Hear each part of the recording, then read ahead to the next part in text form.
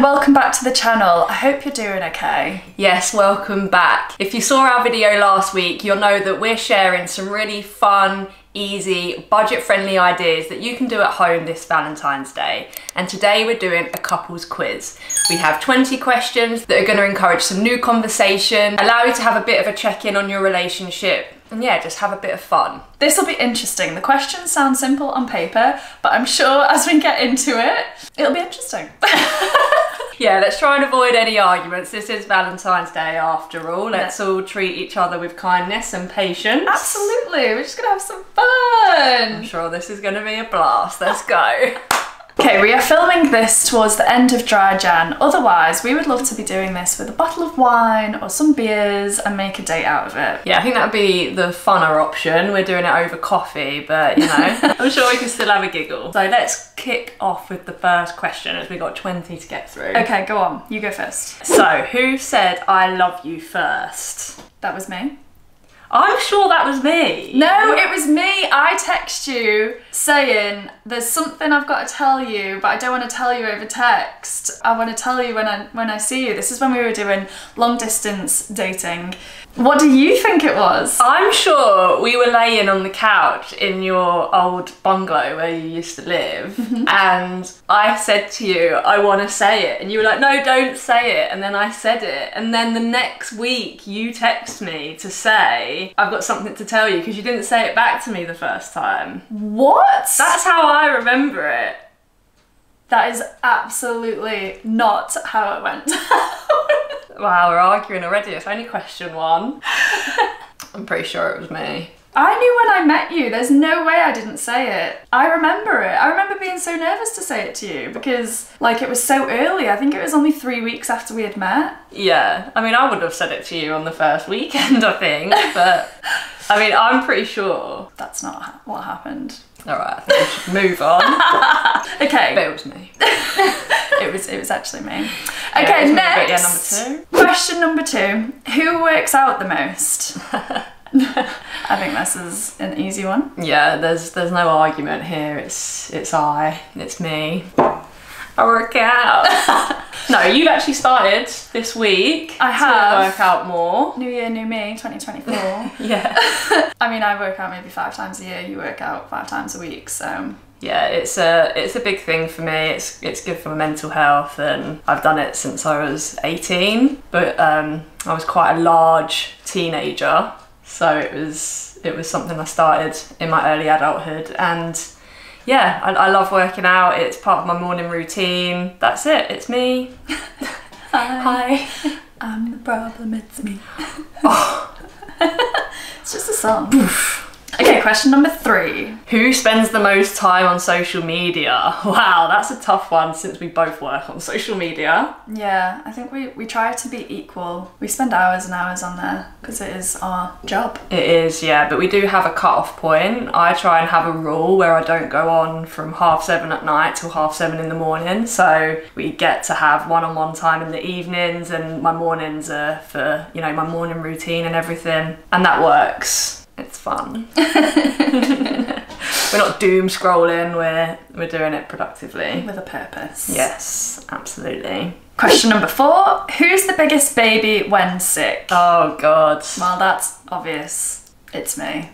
Yeah, I mean, when Natalie's sick, I probably hear about it 7 million billion times a day. I don't know why, I just need to vocalise everything that I'm feeling. And it would be okay, apart from the fact that she's sick quite a lot of the time. I am, especially in the winter. So I know that's annoying for you, but it's my only time where I'm needy, isn't it? Yeah, like I'm the complete opposite. When I'm sick, I just want to be left alone, and I'm rarely sick, like, thankfully. That's like, do you need anything? I'm like, just leave me alone. Leave me be. All right, question number 5. Who is the better cook? It's clearly you. Well, you were living on hot noodles and frozen veg when I met you with a ton of mayonnaise. That used to be your dinners. Don't forget the frozen hash browns. Oh my god, that was my life. There was no nutrition going on there at all. I lived on my own from a very young age, so I had to learn to cook. And then when I met you, I think I became more passionate about cooking because it's like a love language for me. You know, cooking for someone with love and connecting over food is such a wholesome thing. I'm a rather good chef. You're really good, and I'm just terrible. No, but you've actually this year, Natalie vowed to cook dinner once a week. She's been whipping up some real lovely food. I'm trying to get over the fear of the kitchen, and once a week I'm doing it. When we first met, when you first moved into the flat, I think I went to work one day and you said, oh, I'll have dinner ready for when you get home. And when I got home, the fire alarm was going off. I could hear it from down the street, and from then on it was agreed that Natalie wouldn't cook. I have so many kitchen horror stories, it's ridiculous. And my family, anytime we're a get together, there is always a story. Yeah, I think one of my favourites is when you tried to cook pasta without water. Just tried to boil the pasta without the water. Yeah, to be fair, I had freshly moved out from home. It doesn't say on the back of the pack to add water, it just says to put it on the hob for however long. I think maybe they've changed it now. Yeah. After too many people have done that. Not. The pasta was black to the pan. Had to bin the pan, couldn't get it off. Didn't you put a tin of beans in the microwave? The microwave. Right, anyway, let's move on from this. That's a whole vlog. That's a whole vlog. Okay, question number 6. Who is the messiest? We're both pretty tidy, but I think you're slightly messier. Yeah, I don't know, I have this thing sometimes where I just forget and just leave things hanging around. And yeah, I know it's one of your pet peeves about me, and it's something I don't really like about myself, so I feel like I've been more mindful. You're really not that bad. No, I know I'm not. But, you know, I think it's good to ask these questions sometimes, because sometimes you actually don't even realise it about yourself. And I think we did a reel about it, and a lot of people were commenting saying, oh, Natalie isn't your mum, and it really kind of like got to me a little bit, so I've consciously tried to be a bit more mindful about it, and that's not a bad thing. No, but we did exaggerate hardcore on that reel, to be Yeah. fair. You're really not that bad. No, I know. I'm pretty OCD as well. I'm particular. Oh no. Yeah, but then there's certain things that you'll do that I'm like, you know, leaving bits in the sink after washing up, and I'm like, oh no, I can't stand it. That's weird, isn't it? Yeah, so I think a bit of both in different ways. I agree. Yeah. Okay, question number 7. Who is the most forgetful? Well, that's easy, that's me. My memory is terrible. Got like a memory of a goldfish. I literally need you to remind me of my own life stories. It's horrible. And I literally have everything written down. If anyone tells me anything, any little piece of information, like anything, it's written down. My notes on my phone and my notepad are insane. Yeah, and her alarm goes off, what, all a dozen times a day? I need an alarm to tell me. The things that I do on a daily basis, I need an alarm to tell me when to do it, because I just forget. It's really ridiculous. Anyway, where were we? Yeah, what are we doing? Okay, question number 8. Who is the most patient? Just spat there. That would be me. Yeah, I am not the most patient person in the world. Again, it's a work in progress, and I do know this about myself, but yeah, you are. You've got a patient of a saint. You really, really do. Probably because I forget what I'm doing. I'm just mindlessly stood there.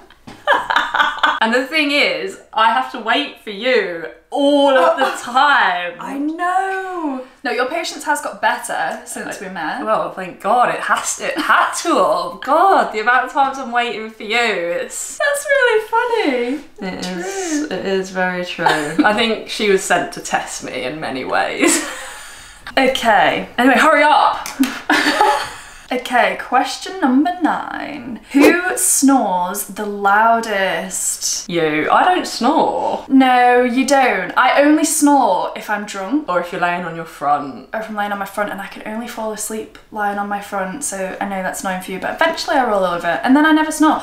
But Out of all three of us, Ronnie is the loudest snorer. Are you joking? He wakes us up in the middle of the night. So true. He snores like an old man. It's unbelievable. So loud. We have to shout him to wake him up. And he's in that much of a deep sleep. He wakes up and then he's gone again. And it's like that. Back on. Yeah, we'll have to get that on film because honestly, people can't believe that such a loud noise comes from such a small dog. Oh, he's the loudest. He's the loudest. He is. He's a little old man is what he is, aren't you, buddy? Oh. Halfway, number 10, baby. Who is the most needy? Well, it depends on the mood, I think. It depends on the time of the month for both of us, because you can be. I can be, yeah. No, I suppose it is me, actually. Well, I don't know, is it? I don't know, I suppose I'm needy in the way of needing reassurance quite a lot. And like words of affirmation is my love language. And if Natalie doesn't tell me 1,000 times a day that I'm beautiful, then that's it, I'm ugly, and that's it.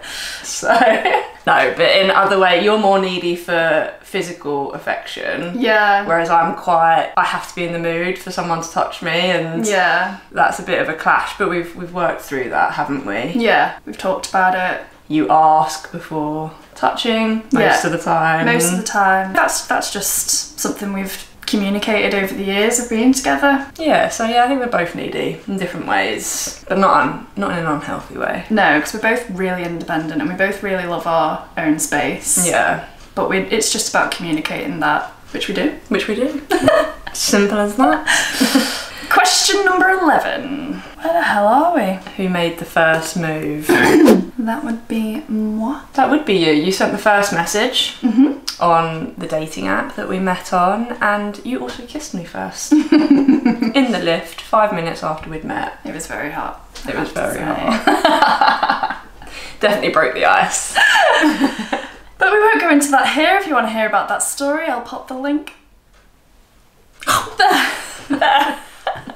Oh my god, I just dribbled out my nose now. For God's sake. It's coming out of every orifice. Hopefully not.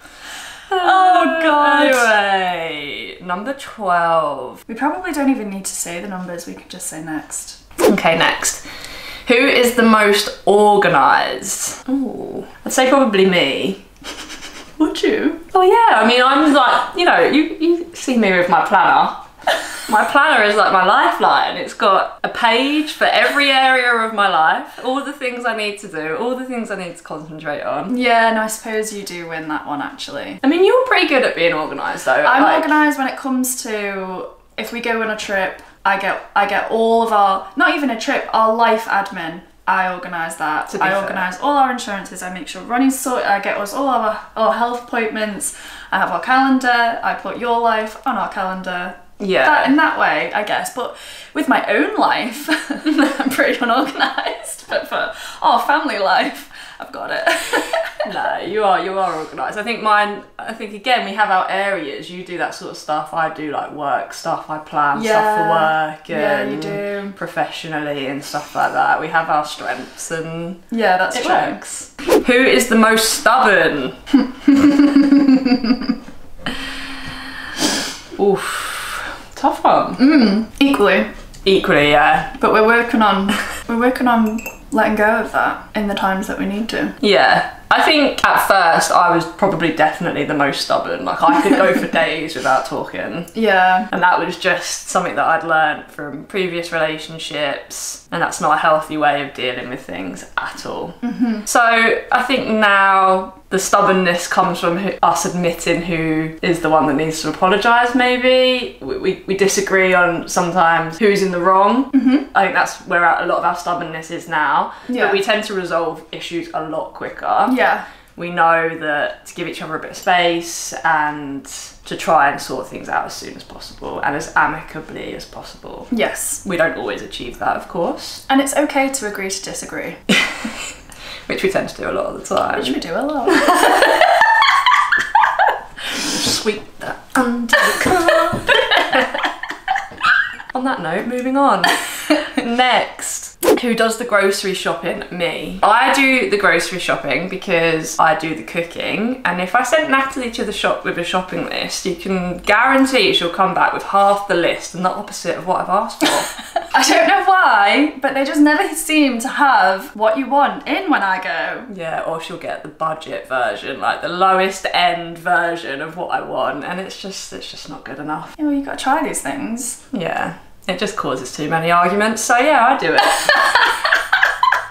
And when you're not the most patient person in the world and you live on an island where there's only one supermarket, where everyone knows each other and the aisles are about this thin and people want to sit and have a lovely conversation about all the dramas that's going on the island, and you have to try and get past them. Yeah, it's the highlight of my week, it really is. Yeah. You know, I actually went to Tesco's yesterday and I had my music on. I had my earphones in, which I've never done before. And it was brilliant. I was just in my own world. Yeah, it was great. You should try it. I'm sure it was great for you. I bet it wasn't for the people around you. Why? But if anyone needs you to excuse me or get past or... I had a basket. Even just one ear in. It'll take you out of that world and put you in your own. Yeah, but then how am I going to hear all the gossip? Oh, for God's sake. Right, moving on. Who is the most competitive? 100% you, baby. I think that was one of the first things your mum said to me. She was like, God, Charlotte, you are competitive. Well, I'm in it to win it, Louise. I'm in it to win it, okay? This isn't about fun. This is about winning. No, I'm an ambitious person. What can I say? No, yeah, you are. It's good. It's not a bad thing. But you've got better at not being a sore loser, and that's the most important thing. You can't be a sore loser. I'm afraid you just can't. No, that's not cool. That's not cool, and I can be. I can be. But not anymore. Not anymore. I really don't think. Sometimes. I mean, I want to be on top. Always. What can I say? Another work in progress. Stop it. You're making yourself sound... A leaky tap. What? That's what my therapist says. Charlotte, you're not a leaky tap. You don't need fixing. Did she? I like that. I know, it's good. Yeah, so, you know, stop putting yourself down. Alright, next. Who is the funniest? You're funny, but I think I'm funnier. I knew we were both going to say that. Yeah. No, I think you are funnier. No, I think we're both funny. I'm funny in a dumb way. No, you're telling me not to put myself down and then you're calling yourself no, dumb. But it's true. You have Natalieisms is what I like to call it. Yeah. Where you say random stuff that doesn't make sense or you say things backwards, but it doesn't make you dumb, and you are funny. I think I'm funny like in a sarcastic way. I'm a bit, I've got sarcasm, I'm a bit I'm quick. You're quick, yes, and witty. But most of my jokes don't hit Natalie, so I then have to explain them, which obviously makes them unfunny. I laugh anyway. Yeah. I'm just like a sharp and laugh. God, I need my glasses. Can we zoom in? Who is the best at directions? Well, that's 100% you. Is it? Well, it isn't me. I get lost, even with Google Maps. Well, yeah, I mean, but who needs to know directions these days with Google Maps? I mean, that's the terrible thing, isn't it? I think I only would know my way anywhere with maps, unless it's my ends, you know, back in the ends where I grew up. Yeah, but if someone said to you, oh, right, to get there, you've got to take a left there, go right, walk 2 blocks and then go left again, you'd probably remember that. I wouldn't remember that. Okay, yeah. If someone was giving me directions... Well, I don't know. The question isn't clear, to be fair. Who is the best at directions? I'd say Google is the best at directions. Okay. Who changes the light bulbs? Well, obviously, it's Natalie. Yes, I am the Bob Builder in the relationship. I know, you are the DIY queen, as I say. I've never really been into that kind of thing, and that surprises a lot of people, but yeah, you love all that, so I'm like, crack on, gal. Go on, get up there. Yeah, when we did our van build, you were the mastermind behind it. I just got told what to do, which Natalie loved and I hated. But together we make a good team. We do.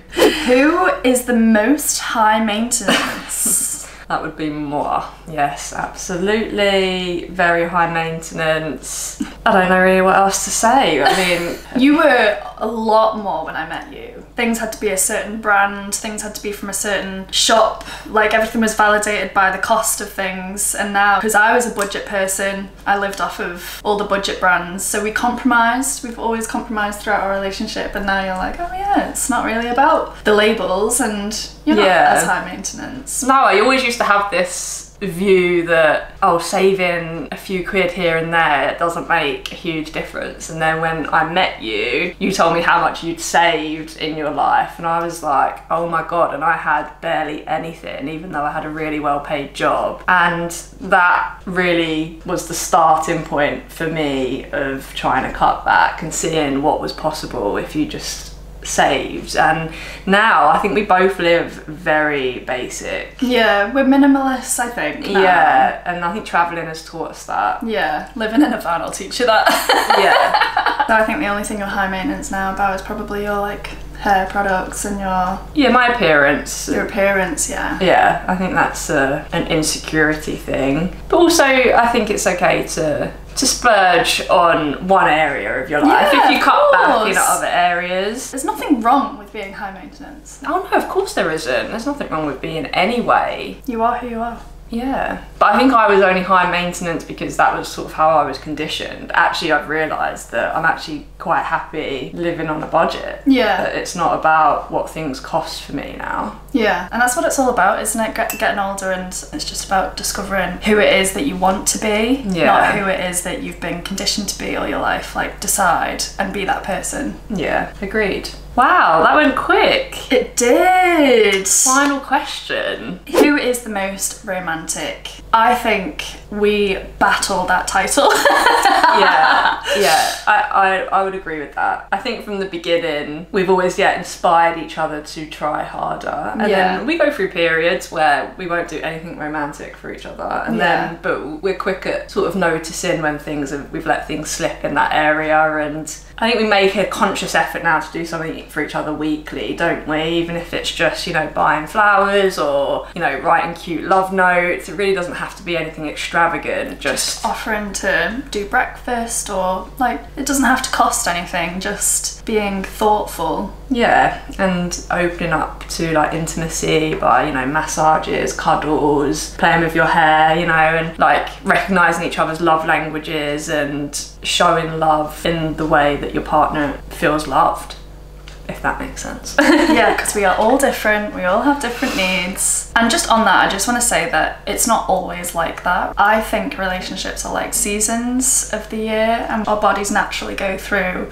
changes, but it's also about being mindful. Exactly, and that's the thing. I think mindfulness is the most important one, and communicating, and rather than hiding away when things aren't great, talk about it. I think just recognising it together and committing to getting through those hard parts is half the battle, rather than just pretending everything's okay when it's not. But I think we should just round it off now, because we've covered quite a lot. Yeah, we have. That was so fun though. I think we should do more with a drink next time. And have some juicy questions. So if you liked this, give us a thumbs up. Subscribe to the channel if you haven't already. It really helps us to reach the right audience. And let us know in the comments if any of these answers surprised you. And thank you for all of the love on our recent videos. We are going to be doing a giveaway on Instagram as a thank you for supporting us. Yep. So make sure you're following us there, and we will see you in the next one. Yes, we will. Take care. Bye. Bye.